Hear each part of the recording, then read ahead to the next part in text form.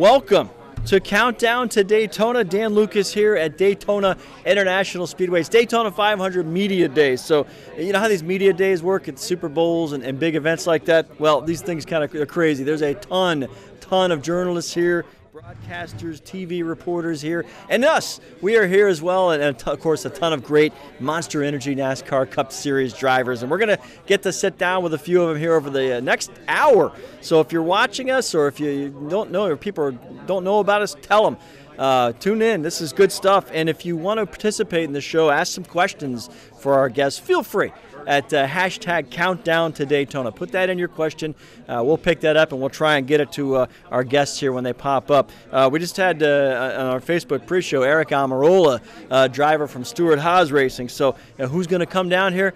They're right over here over my shoulder, so we'll bring them in as they come in one at a time. So we're here for the next hour. J.B. Biunno will be here as well to help us get through the hour with some interesting questions for some of the top drivers in the world. And one of the guys that we should get ready to meet here soon Kurt Busch is lingering here near. Hopefully we get to talk to him shortly because he's a Daytona 500 champion, just changed teams, so he's got an interesting he's an interesting transition right now late in his career. We have a lot of drivers in here right now. I mean, the scene here, let's go to it one more time because the scene here is absolutely electric. That's Kurt right there. There he is. Kurt Busch taking some questions from the media. There's hundreds of members of the press here, Dan. It's been pretty Wild, and they're all doing it right here in front of the big trophy, the trophy for the Daytona 500. That is the Harley J. Earl Trophy, and it is enormous. It's so big that they get a little miniature version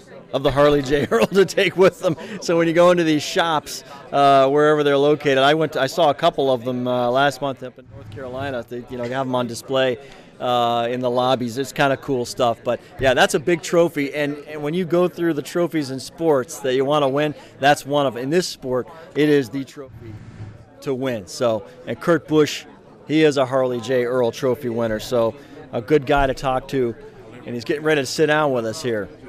This is going to be good. I mean, we start off our first guest of the day. I mean, give us a Daytona 500 champion, will you? So, Kurt, welcome. Thanks for joining us. I remember, it was just a couple of years ago, and it was a big moment for you because it was kind of a not a redemption, but you had turned everything around professionally, personally, and this kind of was the icing on the cake. And now that it's been a couple of years, how do you look back at that moment? It was an unbelievable win to have it as Monster Energy's first race, too, as the entitlement sponsor. All the executives were here, all of the different people from behind the scenes that put it together, and the people that believed in me as well. It was great to deliver a win like that for them, and the timing of it was surreal when I look back on everything. And so it's great to have that and to go along with a championship. I feel like those are two cool bookends that I have in my career. Now, if I recall that race, last year's race, there was wrecks everywhere. The year before, you got to the end, people were running out of fuel. Am I correct on that? There was a couple of. Were you concerned about that yourself? Because you saw guys dropping in front of you, and you thought, "Uh-oh, am I going to get to the line here?" Yeah, it was a long run at the end. I think we could at that time go about 49 laps on fuel, and the final run was 51 laps. And so we were all trying to save gas because pitting for the 2 laps wouldn't make any sense. And so, a lot of guys were struggling with the fuel mileage. We had just enough. We had a little bit of lady luck that helped us, and I made a move on the outside to pass Larson and was able to hold off the guys from behind. I came in last year. I went into the museum to check out the car, and it still had that chunk of turf on it. I said you guys couldn't spray it every day, keep it alive. They tried it first, but when I was doing my celebration and spinning out, doing donuts and things, I tore up some of the grass and it landed on the hood. So they just left it there. Hey, it's got to be authentic. It's got to be authentic for sure. Talk about the new team and the new setup for you this year, and not necessarily a new outlook. It's the same goals for you, but how does this look for you, 2019? Everything's great with the team, and we're full throttle. I mean, just going after it with as much intensity and as much focus as we can. I signed a 1-year deal, not knowing where Ganassi was looking to go, myself, Monster Energy, and so that mentality though of not knowing what's going to happen in 2020. That's going to force us to go harder here in 2019. So I like it already. Being the veteran, do the young guys try to hit you up, or do they just watch, kind of observe? How does it work? You know, when you were a young guy, what did you do? Did you look up to guys, ask questions, keep your mouth shut? I should have kept my mouth shut more. I was a guy that asked a lot of questions, and you know, the guys now, the kids, they seem a bit more reserved and a little bit quieter, and so there's not as many conversations, I guess you could say, between the young and the older guys, and you know, they do have their good little click going, and that's part of how they develop as drivers, is they bounce ideas off each other, and it seems like it's the old versus the young still. Well, they're talented for sure, but your win here a couple of years ago showed that experience matters, especially on this track. J.B. Biunno is with us, and I want to soften you up for the real hard questions. And JB, what do you got here for Kurt? Hey Kurt, what's going on? So we got some off-the-track questions. You want one Speed Racer related or Die Hard related? He's old enough to remember Speed Racer. I think. Yeah. Okay. Go Speed Racer, go! Right? See, the young guys can't do that. Love it. They don't know that. Speed Oh, come on! Speed Racer. Yes. All right, if you could have one enhancement from Speed Racer's Mach 5, the car, what would it be? Oh man, anything that would make the car go faster, but it never seems to get any damage. Right? The car never gets damaged. No, you're right. I think that car is always in pristine shape. Yes. Right? That's something I'd love. It'll like fall down a canyon and roll down and tumble a bunch of times. And it comes out looking. You know, if they remade that show today, do you think Hollywood could make it where there is a little damage and make our hero survive and save the day? I think you would, because every show nowadays has to have that drama of what's good, what's bad, and then you get the car back to the garage. Just like you have, your tow truck back with the Dukes of Hazzard boys, right? Exactly. Cooter's garage. So that would help with having the damage, and then you got to get it fixed up by your boy. Well, those guys would jump. They would jump over a creek, and you would see the car bottom out. And then in the next edit, it's like it already came out of the garage. It's amazing how good that car. I mean, it was like a commercial for a Dodge Charger all along. What else you got, JB? Anything? We are reminding people that you can use the Countdown to Daytona hashtag if you want to join in on the conversation and ask questions to drivers. And we're waiting for those questions to come in. Okay. Well, Kurt, this has been good stuff, man. I really appreciate your time. And like I said, one of the neat things, you see a lot in this sport, and I think a lot of people like myself, and I was here for that win. When you pulled into victory lane, you feel good. When good people get in there, it's like it's a moment that even if you're not a diehard race fan, you saw that, you knew the story. It felt good to see. I mean, thank you. That's just good stuff, and wish you the best tomorrow night in the qualifiers and also this weekend. You got it. Hopefully it happens again. The new team and new vibe and just the energy all around us. So hopefully that will come true again. Thank you. Kurt Busch, good stuff. Thank you, my friend. Thank you. Enjoy Media Day. They all do, JB. They love the Media Day. Media Day. I mean, look at just the atmosphere here is crazy. So now the process goes. He gets ushered on to his. There he goes. He's off to talk to the podium. He's off to talk to the TVs. And we're bringing in our next guest. Everybody, take a look. Mr. Harvick, you bring your golf clubs? I did. My golf clubs are always on the bus. It's not exactly a golf day here for a series champion here, Kevin Harvick, who's. This is last year what you were able to accomplish, but you didn't get the championship. I mean, where are you on coming into the new season after the great year that you had? Well, I just had the best year of my career, so it's you're definitely not down. So with the way that our format is, coming down to one race, and I don't think that dictates the results that you have during the season.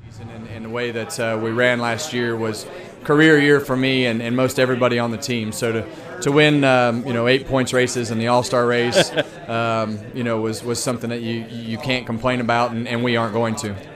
When the playoff format first started and you saw, okay, I don't have to, because we get to the point where guys like yourself would be so far ahead that it's almost over weeks out. So they wanted to create this competitive scenario to the end, as you stated.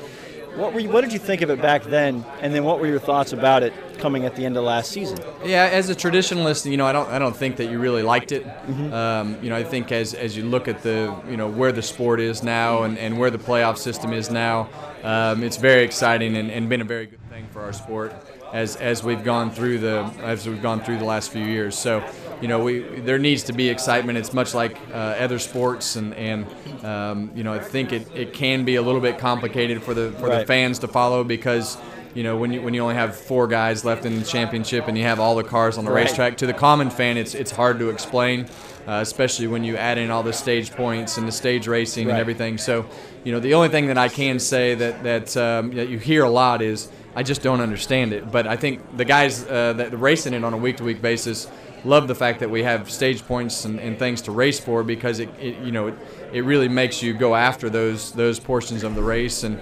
it's very hard to get to that Final Four and have those last 10 weeks or really the whole season put together enough to where you can give yourself a chance to even race for a championship. So it's very exciting. I think our sport has done a good job in adding in some of those traditional elements of points racing.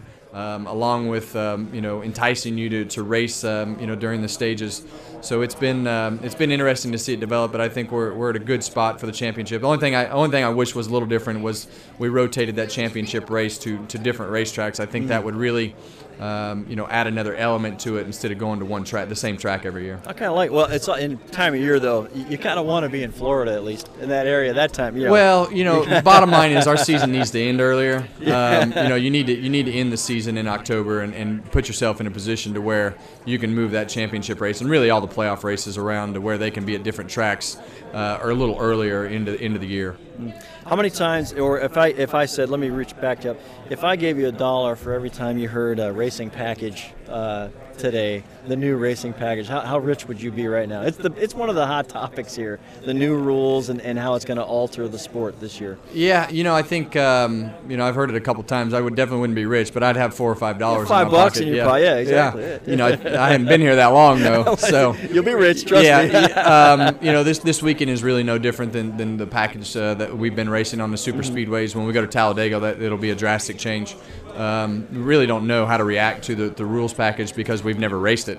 We had it on the racetrack at the All-Star race with half the cars, and with less horsepower. And there's been a tremendous amount of change, since we've run at All-Star race. So it'll be interesting to see how we race when we get to Atlanta next week, and the style of race, and whose thought processes are right, because right now we really have no clue. So coming to the Daytona 500, you're a Daytona 500 champion. Everybody comes here, they want to win it. Some guys can go, I'm going to win today, or whatever your mindset is. What's the hard part in there in Daytona? You hear people say, first you got to get to the finish line. Yeah. And then you got to figure out where you are. The hardest part is just getting to the finish. That really is truly the part that is the hardest part to do. Is not wreck during the day, just because you see so many people that want to win this race. The risk versus reward is always more on the risk side here because of the magnitude of the prize, and that being the Daytona 500. So this is a race in the race season that kind of stands on its own, because there's nothing like winning the Daytona 500, and as you hear that from guys who have won it and experienced it, they can relate. But until you have experienced it, you look at it and say, well, there's a lot going on here. But when you win the race, there's even more going on, and it can make your whole year just by winning this one race. That is excellent stuff. Before you're done here, I want J.B. To step in here, because those are the easy questions. Here comes the hard question, J.B. Go ahead. All right. Die Hard. You like Die Hard?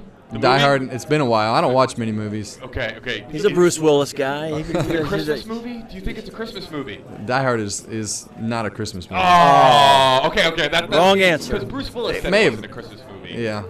Well, it may have come out around Christmas and had some Christmas scenes in it, but it's not a Christmas movie. Okay, Kevin Harvick, everybody, with the authoritative statement. Few people leave me speechless, and I'm speechless. I don't know what to say. I love it. Yeah. Thank you guys. For your time, man. No Good luck problem. this weekend. Thank you guys.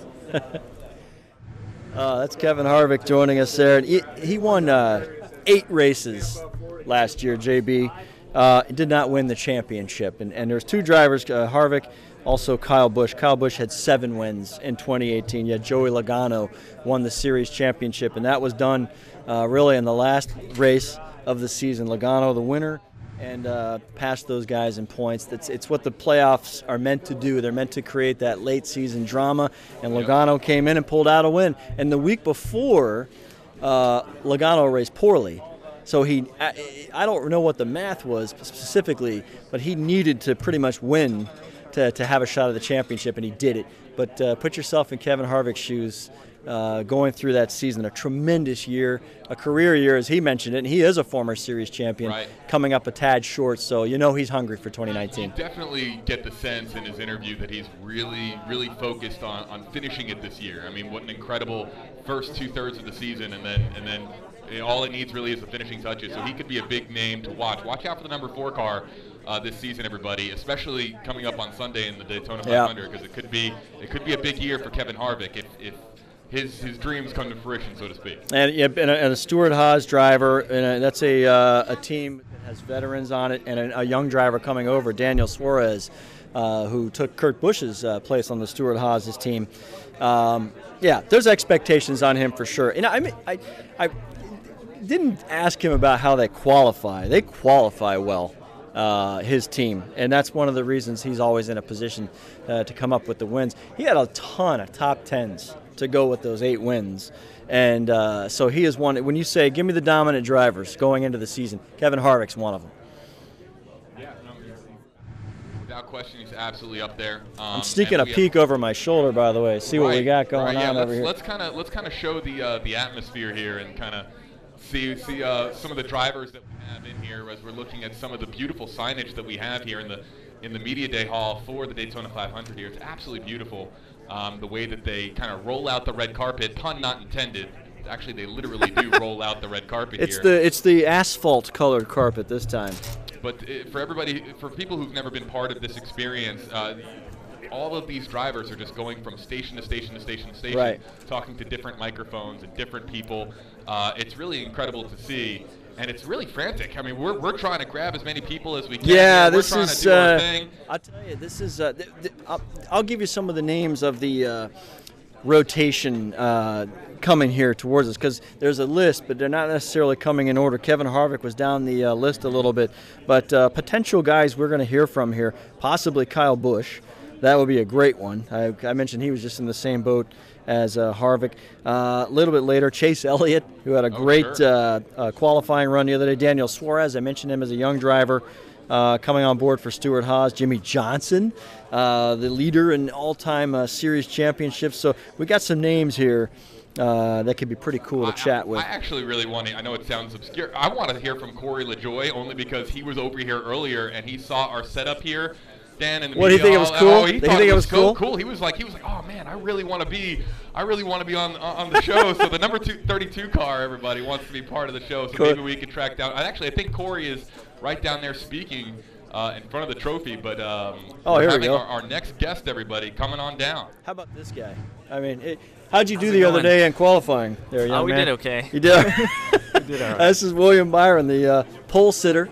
Part of the Hendrick Motorsports. We were debating this yesterday. Do we call it Dynasty or do we call it Empire? What do we call it? Oh, man. I don't know. Hopefully we can keep it going, but Dynasty would be a good word.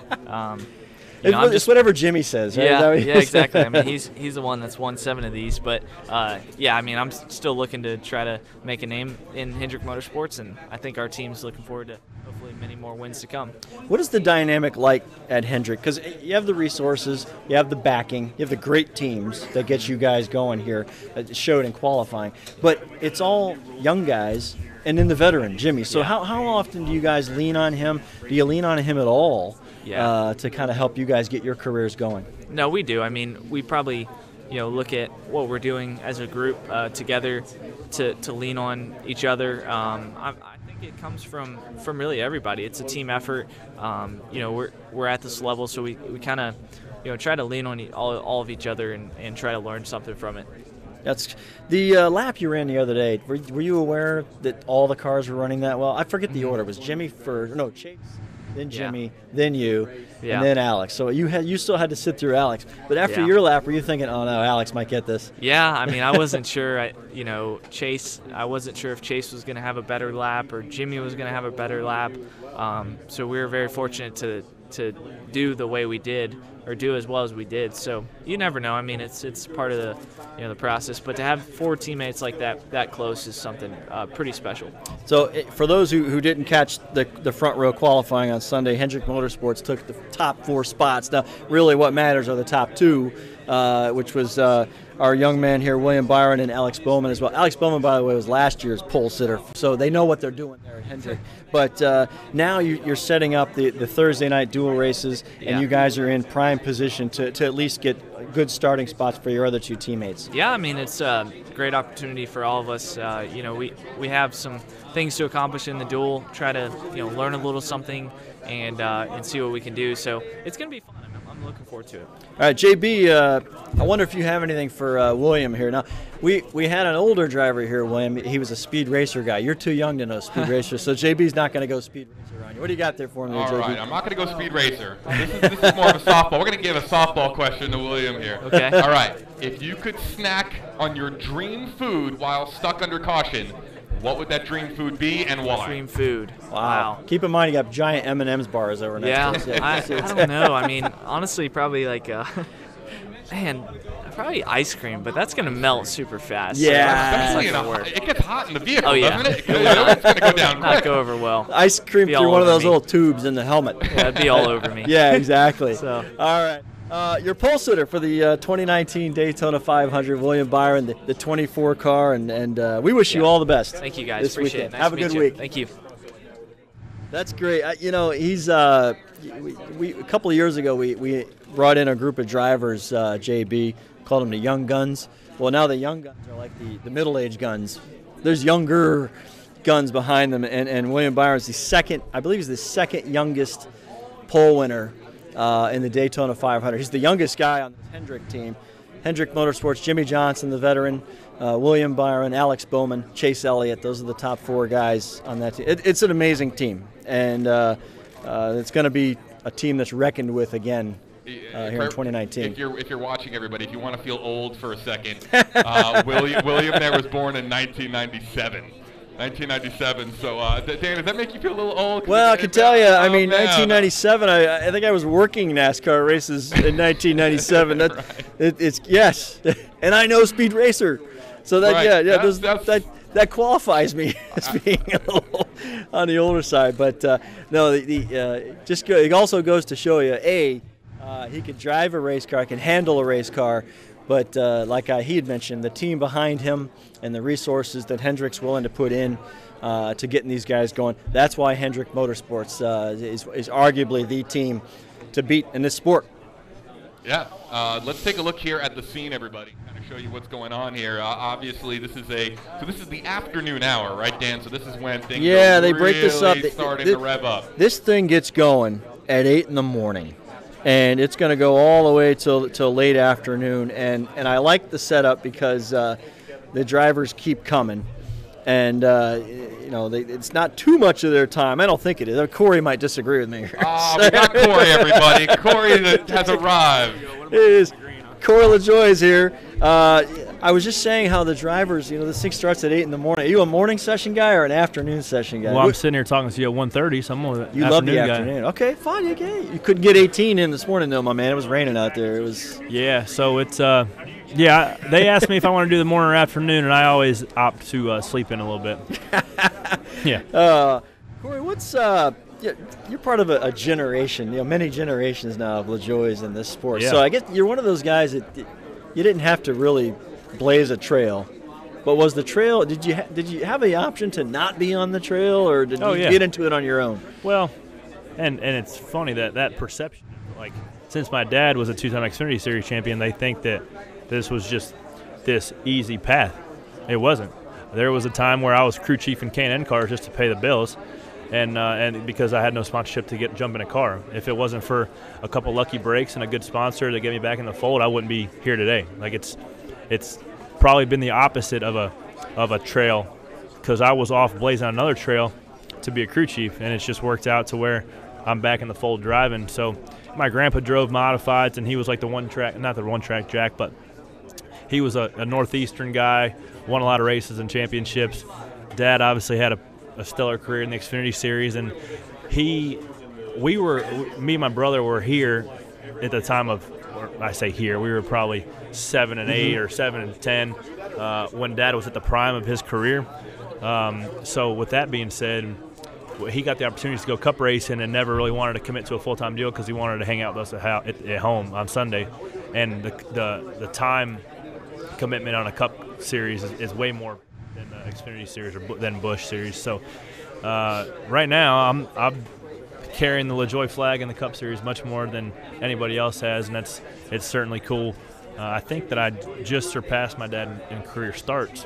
I don't know, maybe 50 or so. So that's a pretty cool stat. So the secret budding crew chief is driving. What now? When you're in the seat there behind the wheel, you're supposed to follow instructions. But do you put your crew chief hat on at all sometimes on the track, or are you very? No, I think that's one of my advantages on some that I know how to make the car better in a shorter amount of time. Right, like if I need some right rear spring and I need a little bit of this and that, like I knew how to get to where I need to be very quick as opposed to beating around the bush like some of these guys that don't really know mechanically how a race car works. All right, Corey, we wish you the best qualifying races. Yeah, thanks. Get it going, my man. Good luck to you. Corey LaJoie, join us, and we're going to slide right in with Martin Truex Jr. How you doing, man? Congratulations on the new ride. Thank you. Here in 2019. Yeah, man. I got to tell you, I haven't recalled any similar story in sports where somebody who's really basically at the top of his game having to deal with questions of, am I going to have a job? Yeah. Next year, I mean, take me through that weird time. You had 4 wins for fans who don't know, 4 wins, right, in 2018, and you knew in the background, okay, future of the team's here. I got to look for my own future. Where were you and through all of this? Yeah, I mean, unfortunately, I've dealt with this stuff throughout my career a few times, and so I was kind of in a good place as far as. In this sport, if you're at the top of your game, your chances and your odds are about as good as they can be. Exactly. And I was kind of leaning on that and figuring, hey, I'm going to be okay. And fortunately, being part of the Toyota camp over the years, the loyalty that they've showed and that I've showed them as well, that kind of put me in a good position. And they really took a lot of the weight off my shoulders, saying, hey, you're a champ. You're our latest champion. You're top of your game. You're winning races. You're going to challenge for a championship again this year. Don't sweat it. We're going to make sure try to do things and put something together for you. So had that all going on and trying to focus on winning a championship, which we came really close on. But I've been through some adversity and I've learned how to deal with it. I was going to say, I mean, do you feel like you come into a situation where the resources are in place? I mean, you're going to contend anyways. I don't care who you're driving for. However, you now have some resources behind you to really make a push. I mean, how good do you feel? I feel great. Honestly, I'm fired up. I think our team is too, and I feel like we have a great team assembled on the 19 car. Obviously, Joe Gibbs Racing, their credentials speak for themselves. Championships, race wins. I mean, you think of one of the top teams in the sport, you automatically think of them. So to be aligned on a huge team like that has been fun. It's kind of the first time for me. I've been on somewhat big teams before, but not like this. No big time championship winning teams until I won a championship at Furniture Row. So it's been really cool so far. Things have went well. I feel like transition's been smooth. I feel right at home and ready to hit the racetrack. How hard is it to win here? Clearly, for me, it's very, very Sometimes hard. It's like this. Was it that far? I don't know if it was that far. No, 8 or 10 inches in 2016, and second in July last year. Yep. It's just been a place for me that hasn't been kind, And I won a Busch Series race here back in I guess it was 05. Right. But restrictor plate racing in general for me in the Cup Series has been tough. I've had I've seemed to be in the wrong place at the wrong time all the time, which is tough to deal with. But at the same time, I do enjoy it, and it's a different, unique challenge. And this race is so big, everybody wants to win it. I mean, it's a Daytona 500, so I'm excited and just do what we can. We've been close. Hopefully we can get it done this week. All right, let's go right place, right time for you, because JB's here with one quick question for you, Martin. Martin, Okay, so we're gonna some Talladega Nights flair. You ready? Ready for I'm some ready. fun? For some fun for everybody watching online. Everybody watching online. All right. If Ricky Bobby was racing this season in NASCAR, would Martin Truex Jr. be a friend or a mortal enemy?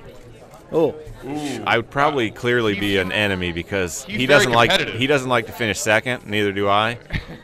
So I'm guessing we'd be enemies. right answer. Correct answer. I think that's a pretty easy question to answer. Ricky Bobby would have no friends. He'd have no friends. It's a trick Exactly. question. Martin Truex, you're a friend of Countdown to Daytona. Thanks. Ricky Bobby. Thanks for your Appreciate time today. it. Good luck this weekend. Thank you. Appreciate it. Good stuff. Eric Jones is going to join us here, JB.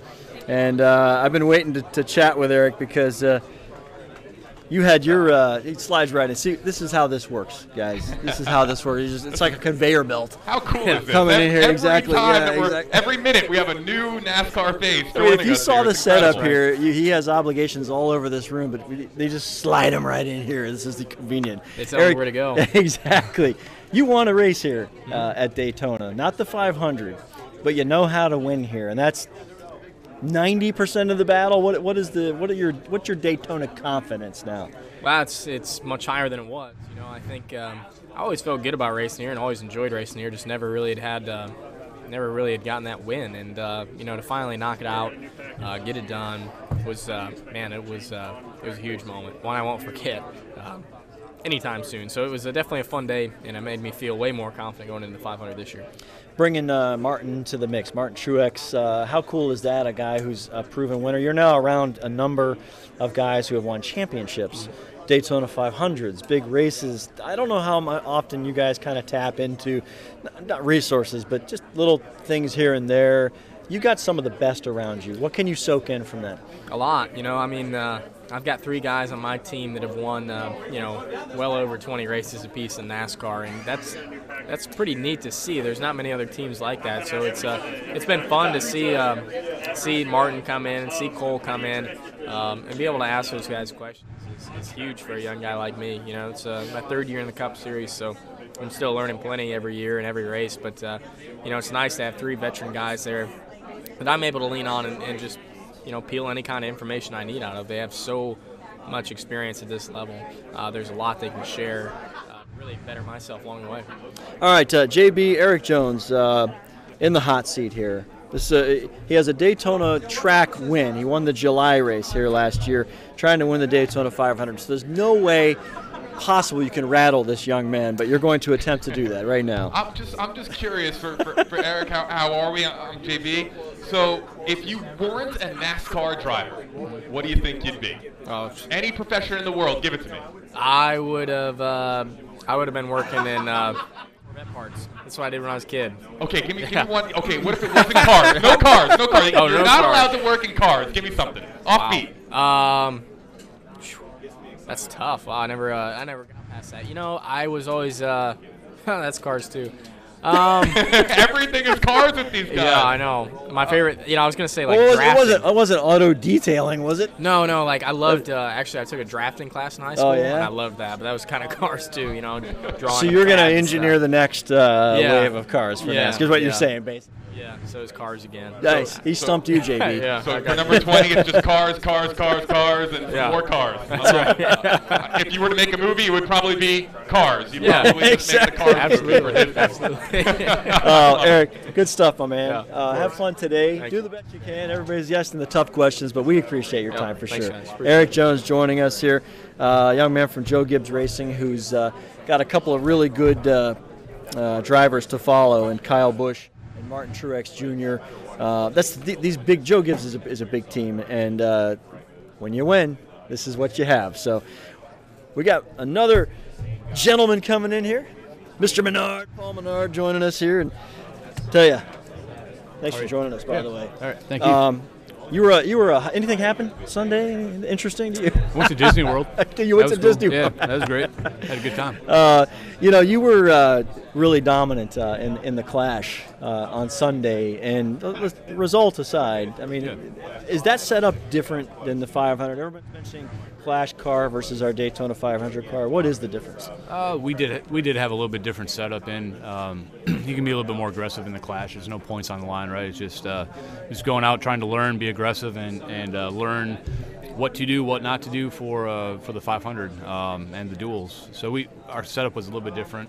What I'm really happy about and proud about is how well we qualified on Sunday with a 500 car with some drivability built into it. We didn't go pure out on speed. We knew that the Hendrick camp was really strong on pure speed, so we put a little adjustability in the race car to draft well. We still qualified 11th, and with a car that I feel is going to race really well.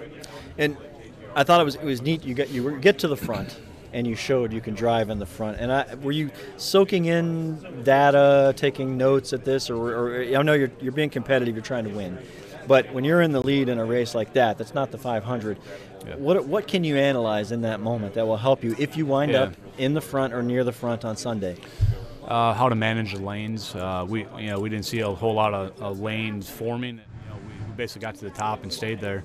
But there's times when you had to go back and forth a little bit. I've got a new spotter this year, so Joey was giving me a lot of information that I hadn't heard before. Just a different spotter, different cadence, different way he goes about talking and giving you information. So that was beneficial for us just to get a race under our belt. And the restarts were very important to obviously try to nail your restart, get in the line that you needed to get into, and I felt like we had pretty good restarts. The last year's race, in other words, signature crashes, signature moments, you wind up with a top. You're in the top 10, I believe, right? You're I think we're 9th. Yeah. So, you got to be there to finish there. What do you remember about last year's race? Yeah, definitely wanted that one back. We had a restart late that I think I was behind the 37 car and came off turn 2. I had to run. I went to the bottom. And I should have gone to the middle. I kind of broke my momentum, so that shuffled us back, and then we couldn't get back forward. But I think we're running 5th or something. I could have possibly made a run through the middle to get further forward.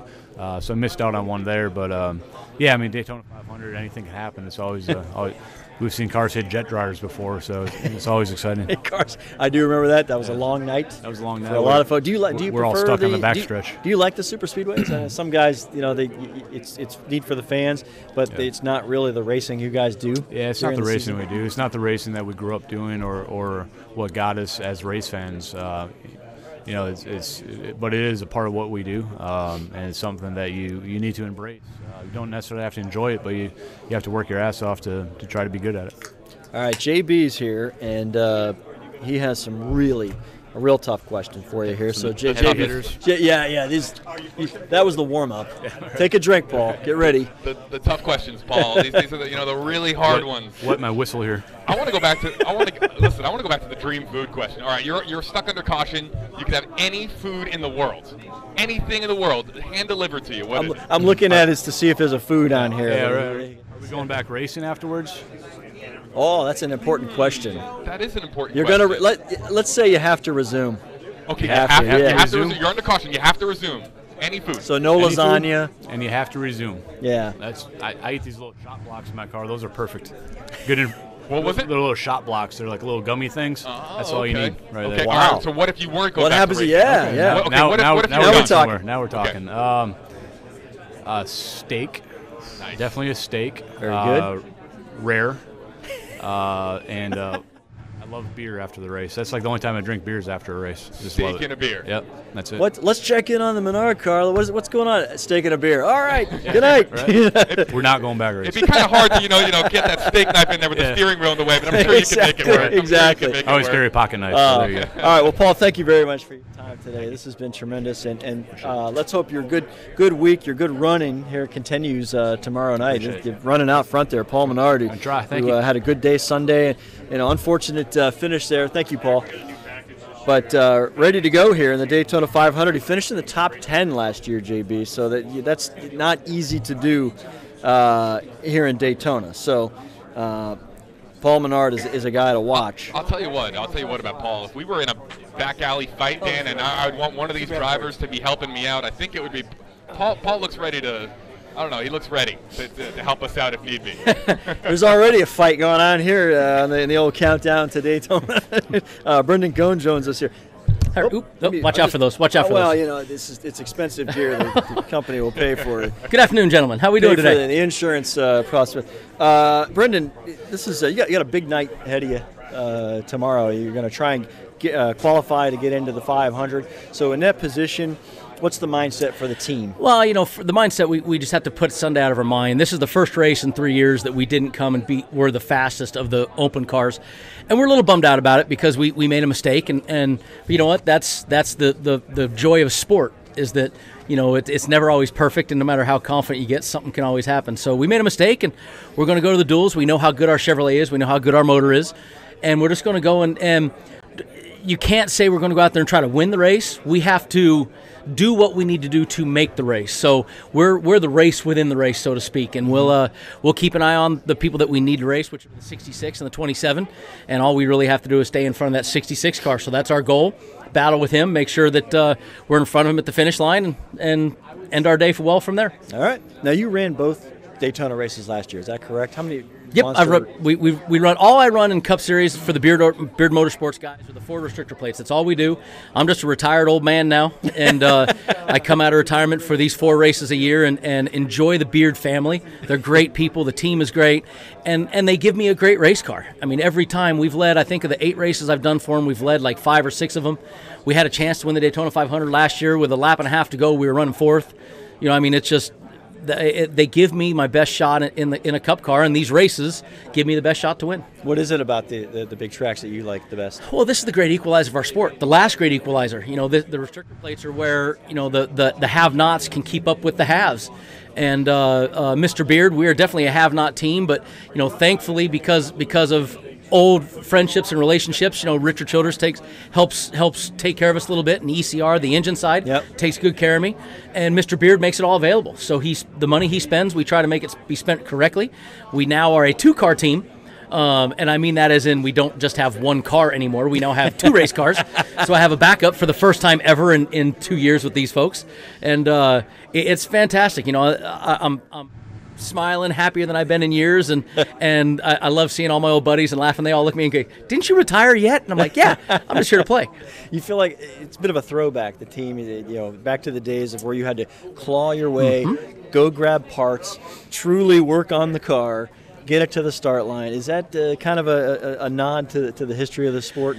Yeah, the Beard family is definitely a throwback for what we're doing. I mean, it's not many teams really can do what they're doing anymore, and it's a nod to the owner and the crew chief Darren and the guys there that they're able to do it. They found the way to make it happen, and you get hooked up with the right people that help guide you in the right direction, and we've done that, and so it works well. And like I said, I've had a great time driving for these folks. I mean, we've in 8 races, I think it's 3 or 4 top 10s. And hell, the year before I finished 11th, I ran out of gas coming out at the Sunoco sign and lost a top 10 finish at the Daytona 500 by like 6 inches. So I mean, it's been so much fun, and I enjoy the hell out of racing again. And then and also it gets me out of the office for 2 weeks. So anything to get me out of the office for 2 weeks, I will definitely gladly do. Anybody wants to get out of the office. That's right. For 2 weeks. I was handed a note. That's you're a college hoops guy back in the day. What are you, about 6'9"? What are you? Yeah. 6'9". 6'9". Oh yeah, there we go. Still got wow, he's got the Hoyas. Georgetown Hoya. Are you a John Thompson? I was Big John. Big John. You Big John Thompson. I was with Big John. Wow, so we. I've that's going back, man. No, I've 93 to 97 played football and basketball for the Hoyas, and matter of fact, we play Seton Hall tonight at 8:30. So he's not watching or anything. Of course not. I wouldn't already know what I'm doing tonight. So I'm just an old hoops guy, and this is when the best time of the world happens right here in the next month. You get into conference championships, you get into the NCAA tournament. You go from the Daytona 500 for me to March Madness. I'll take it. Oh God, JB, you're gonna. I got was a great non-racing question, but I know you got another one here in line for Brendan. What about maybe we ask him? All right, diehard or speed racer? Give me a topic. Which topic do you like more? Please say speed racer, because all these young guys don't know speed racer. I was just going to say, I mean, speed racer is my era, so I better say some Chim Chim. If I don't, I'll be upset with myself. Okay, I love them. I love diehard too. I love I mean, I'm a diehard guy, but speed racer. I mean, come on. Love it. Okay, Mach 5, the legendary car from Speed Racer.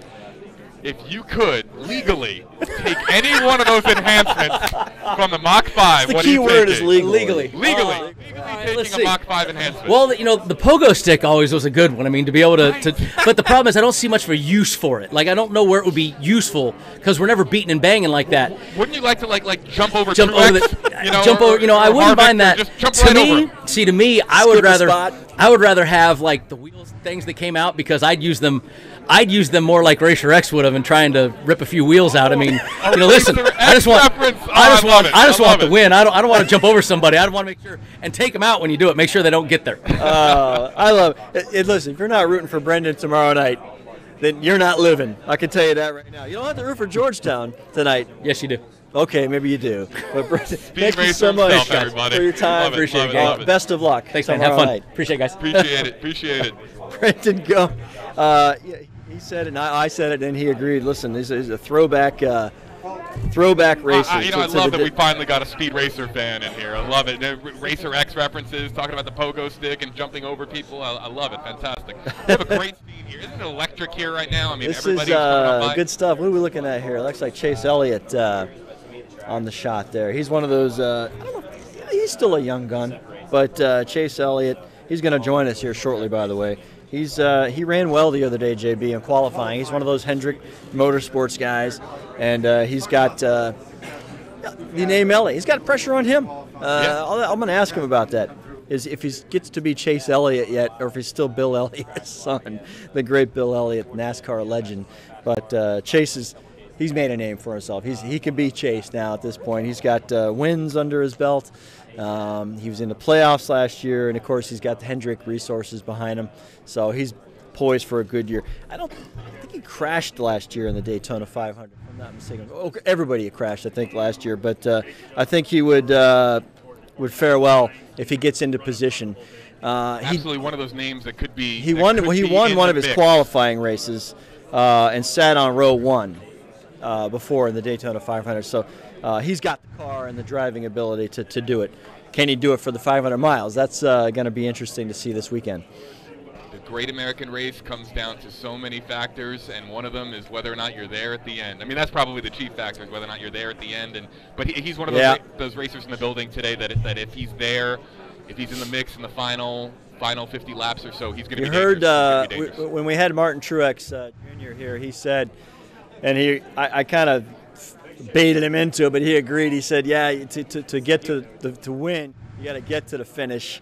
And I think that's a pretty good sentiment here at Daytona and really the restrictor plate tracks. And here's the man, Chase Elliott, joining us here. And we've been talking. We had William Byron here a short while ago, and I asked him, anything new with you lately? And he said he's still feeling good about that lap he ran the other day, as all of you should be from Hendrick. So what are your thoughts as a team having that great Sunday now leading you into Thursday night? Yeah. Well, I just look forward to getting to the race. You know, we've been fortunate to have a good qualifying effort down here and a good dual night, but never have had a good Sunday. So that's the big goal for us, and hopefully we can do that this year. I know Daytona 500, you can be running the best you're doing. You know, you're in the right spots. Your team is on, and then something goes wrong. It has nothing to do with you, and you're out. Yeah. How much luck you think is involved in winning the Daytona 500? A lot. Yeah, a lot. Anytime something's out of your hands, I guess you would call that luck. So I'm not sure how you draw it up or what you do or how you be perfect. Down here it's very difficult. So you put yourself in the best position you think is right, and when it's the right time to make a move, you try to do it. And hopefully we're around at the end of this thing to have that chance. You know, racing with Jimmie Johnson, let's call him a Hall of Famer. And then you're the next old guy out there. Where are you on this team, you think, as far as being someone that's looked up to, and how much you're trying to soak in maybe from the veteran, and you got two guys under you who are also looking at you? Well, I'd say Jimmy's probably the best to ever do this ever, so certainly think he's well above any of the rest of us at HMS, and I kind of view the rest of us the same. I think we all kind of came from, William and I came from similar short track stuff. He didn't do as much of it as I did. He did a really good job in a short period of time and made it quick. Alex came from some open wheel stuff and had success that way. So the rest of us, I feel like, have all all been lucky to be where we're at, and I don't really think we're we're a whole lot different from one another. You got was it 2 wins last season, correct? Am I right on that? Yeah. 2 victories. Okay. Yeah. What does that do to your confidence? Yeah, it's good. Appreciate the fast cars. First and foremost, it was nice to be able to get to victory lane and build some confidence and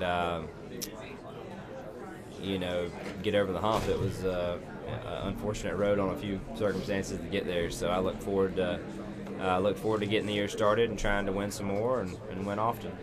And Hendrick itself, I mean, you guys had ups and downs last year. What was the mindset over the winter getting us to now where we are this week? What and the plans for the teams? I mean, do changes have to be made? Is it just a case of, we were unlucky?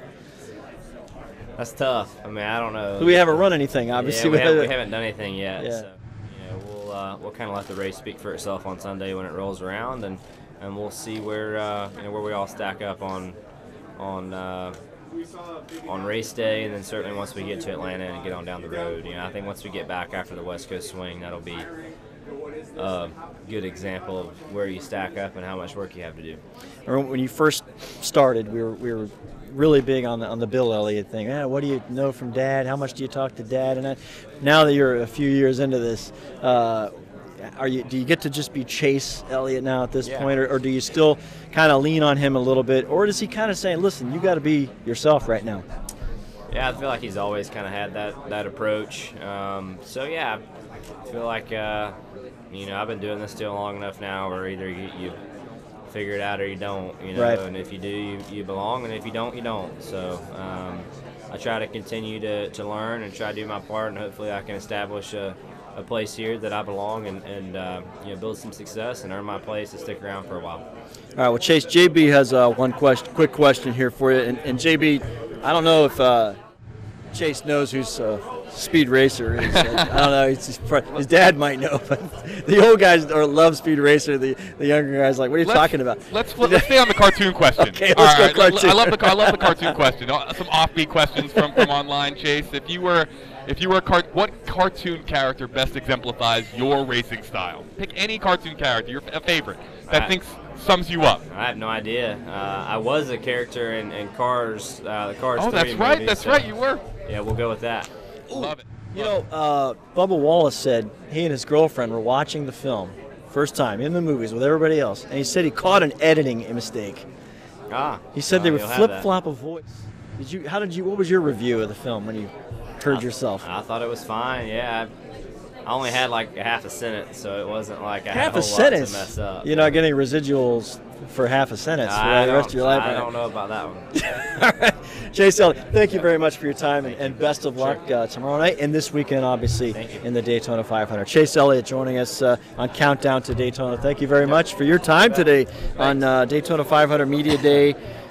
Good stuff from the Hendrick team that we've had a chance to speak to a few of these gentlemen now, and you heard Chase mention, or we talked, JB, about Jimmie Johnson. Chase calls him probably the greatest driver to ever drive, and I would be hard-pressed to find an argument. He's going to join us here shortly. Yep. I don't know if we can say enough about Jimmie Johnson, what he's accomplished. 7 series championships. He's a Daytona 500 champion. And this is a guy who's, he's at a different spot in his career than a Chase Elliott or a William Byron. And he's leading this team by example. I'm going to ask him about that because the Hendrick team, regarded as one of the best in the business, and to be the leader of that team, that's got to be pressure.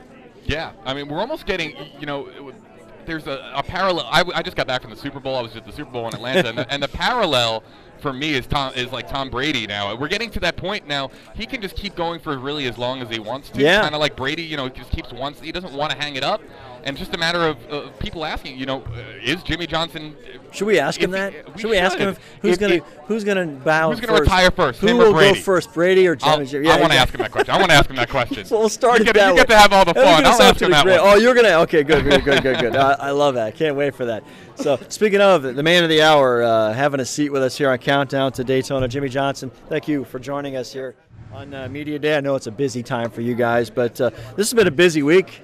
for you so far. You ran very well in the qualifier. You make a move, you get the win in the Clash. So where are you right now as we're in the night before the dual races? We're trying to learn from the last week of being on the track. There's a lot of new things going on with the 48 team specifically. The new crew chief, got some new faces on the team. So there's just a lot going on, and we're just trying to get in that rhythm and be a mature, well-oiled machine right now, or team, I should say. So we're moving in the right direction. A lot of confidence comes off of a win, and we were able to do that in the Clash. So we're ready to go racing again. Last season, I don't know, you were resilient last season. You guys had ups and downs. I would think that a lesser team would have gone in a different direction. You guys hung in there and were competitive.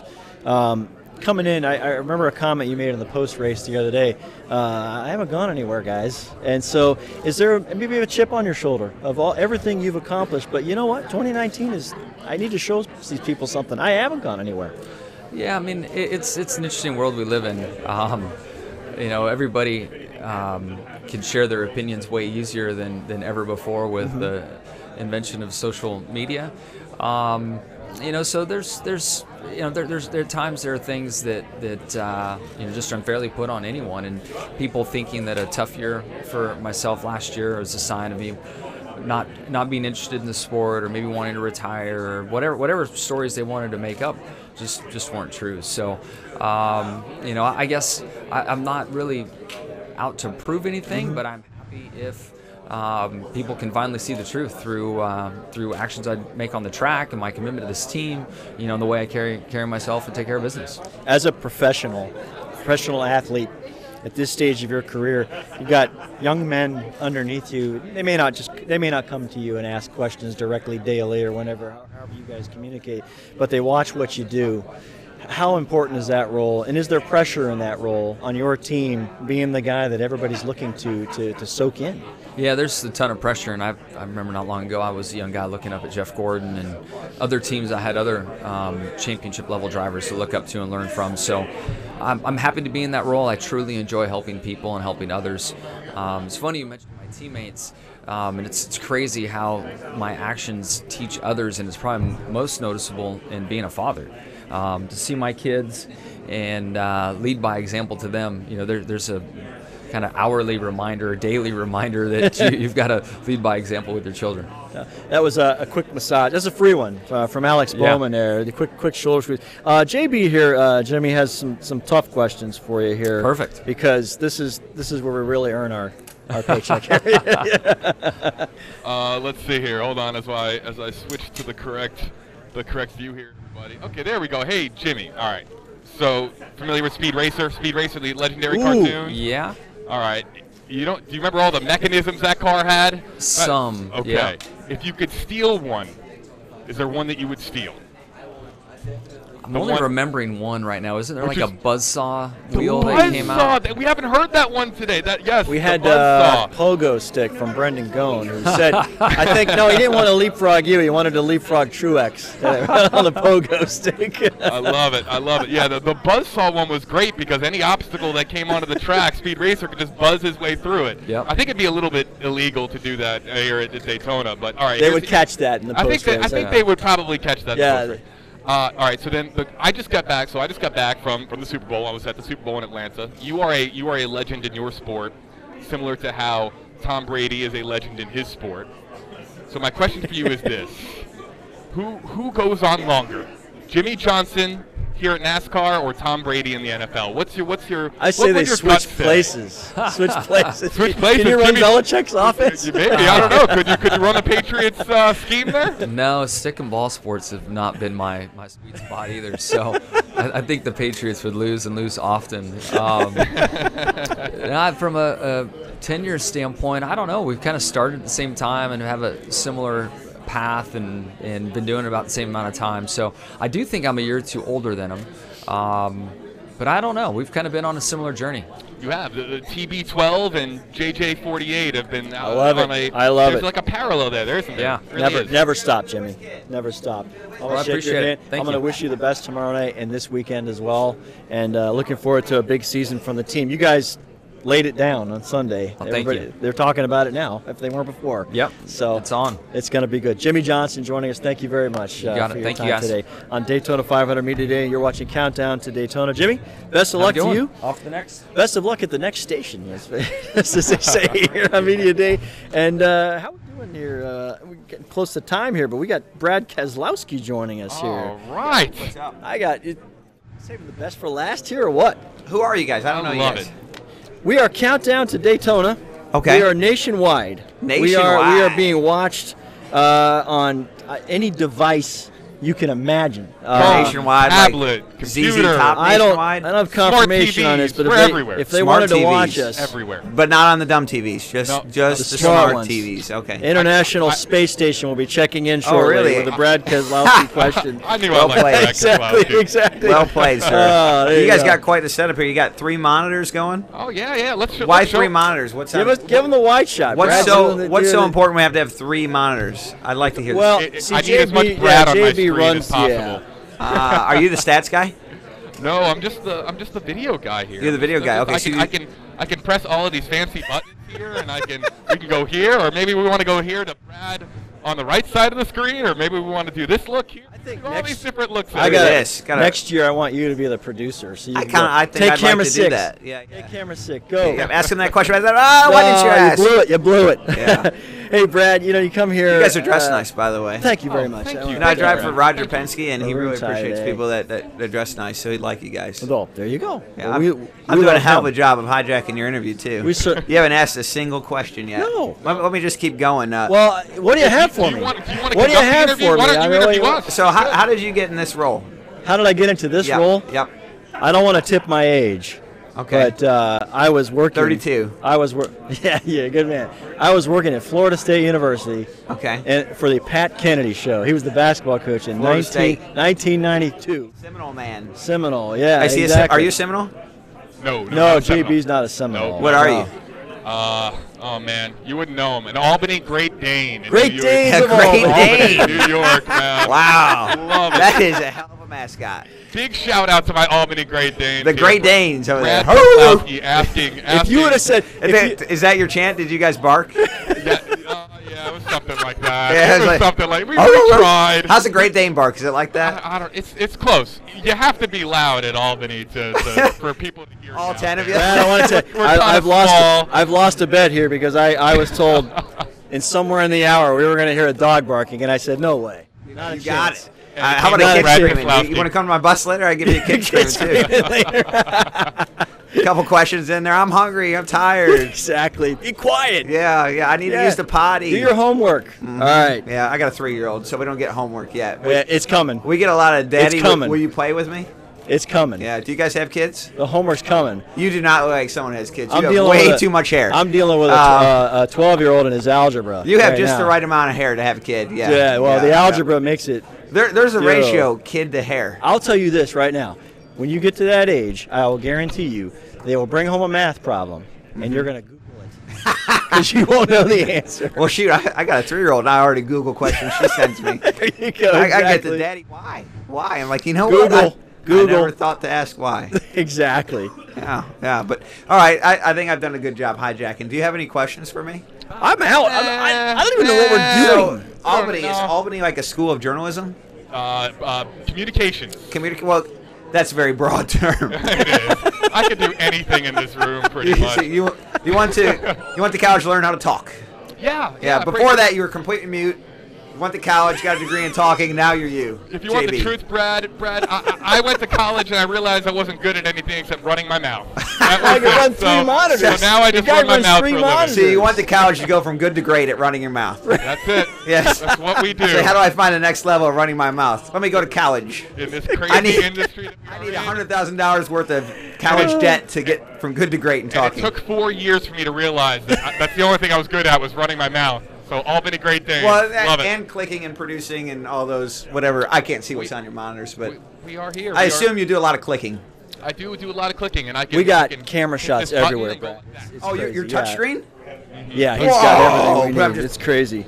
Blew my mind. 2012 Series champion Brad Keselowski, and good runs here at Daytona. Yep. Real quick, they're telling us we're done. Yep. So, but give me There goes the give interview. me your mindset here tomorrow night and then into the weekend. Tomorrow night, win the race. Sunday, win the race. Saturday, win the race. I've got three of the next 4 nights in the car racing, and I think we got a shot to win all 4 of them. So, or 3 of them, 3 of the 4 that we're in, and ready to go. I tell you what, you have a shot to host the show next year. Well, thank you very much. So we'll try to we'll get working on that. Quite honestly, no offense, I don't think it pays. Keep Mama happy. That's your line. Keep Mama happy. I got kids to feed. Yeah, exactly. Gentlemen, take care. Best of luck. Thanks, J.B. The best interview perhaps in the history of sports. Brad Keselowski on Countdown to Daytona. You witnessed it right here. The best part, JB, is we didn't do the asked interview. us more questions. We did not do the interview. Then He we did asked the interview. him. And that was good stuff for sure. Brad Keselowski, who's Team Penske, teammate of Joey Logano, who was the series champion last year, and looking for another good run here at Daytona. So that was rarely are you speechless. We're kind of speechless right now. I went to Albany. I went to the University at Albany to learn how to run my mouth, and I'm speechless. I don't know what to say. Brad Keselowski literally taking over the stream here for everybody. And So what are we? That's a great way to. Isn't that a great way to end it though? I too? think we're out of time, aren't we? We are just about out of time, Yeah, everybody. yeah. If you are watching out there, we really hope that you enjoyed the show. It was so much fun to produce it and be here. And a big shout out to Dave Crowd, who's been manning the camera I'm sorry here. that we couldn't have Brad for like 35 minutes. That would have been. I just realized that. I'm so distracted by Brad Keselowski's interview. There's 2 Dans on screen right now. So there you go. Let's go back Double to Dan. some Daytona video. Double Dan. Well, as we wrap this up, JB, I think we had some really nice, interesting conversations today. Martin Truex, who said, listen, he was dealing with a lot last year, but he has dealt with adversity in his personal life and his racing life. He seems like he's in a really good place heading into the Daytona 500 this weekend. And I got to tell you, if you're going to say, give me a contender, it's so hard to pick a favorite in this race because there's intangibles. But Martin Truex Jr., who's been in contention here before, might be a guy to pay attention to coming up here. Dan, the question is, who's going to claim this? Well, do you have any? Am I going to? If I had to go one name, I'm going to put you on the spot, Dan. I'm going to put world famous Dan Lucas on the spot here, everybody. And are people recording this? Is this being recorded? So maybe. Yeah. Give me a name. Give me a name. I'm loyal to Truex for I love the guy, and he's a good driver, and I think his team situation is going to really ease his mind. Now, he's got to get to the finish line. How many times we mentioned that in this show? I think Martin Truex is going to be a contender on Sunday. He might have a chance. I'm going to say it. Harley J. Earl, Martin Truex Jr. I believe that ghouls and ghosts run this sport because, especially with the Daytona 500, with it being so early in the season, anything can happen on race day. So when it comes to me making a pick or who I'm rooting for or whatever, after Brad Keselowski hijacked our show here, I'm going with Brad Keselowski, everybody. Mark my words, Brad Keselowski is going to take the checkered flag on Sunday. We'll work on the copyright potential copyright infringements. It might be the Keselowski countdown next year. Love it. So Dan, J.B., and Brad Keselowski on the show just for the whole hour. We'll do it. That was fun. Well, I got to tell you, listen, if you checked us out today, we really appreciate you watching us. And if you're a fan of NASCAR, fan of the Daytona 500, you saw some big names in the sport here, big names in the history of this race, and getting a good setup for where people are heading into big qualifying races tomorrow night. Dual qualifiers Thursday to set the field for the Great American Race on Sunday. So, JB, is that about it? I think that's about it. And if you've been following all of the webisodes that we've been having over the course of the last couple of weeks, the Countdown to Daytona webisodes, and you tuned in to be here with Dan and myself today, we really appreciate you watching. We hope that you had a little bit of fun. Feel free to use the Countdown to Daytona hashtag because we're going to be doing more shows here from Daytona over the course of the week. Dan is going to be hosting those shows as we get ready for race day on Sunday. So, Dan, the man, the myth, the legend, as I call him, the man, the myth, the legend, Dan Lucas himself. Dan, it was an absolute pleasure. And to everybody else out there watching, I really hope that you had a good time. All right, JB, thanks a lot. And thank you all for watching. Enjoy the race Sunday, everybody.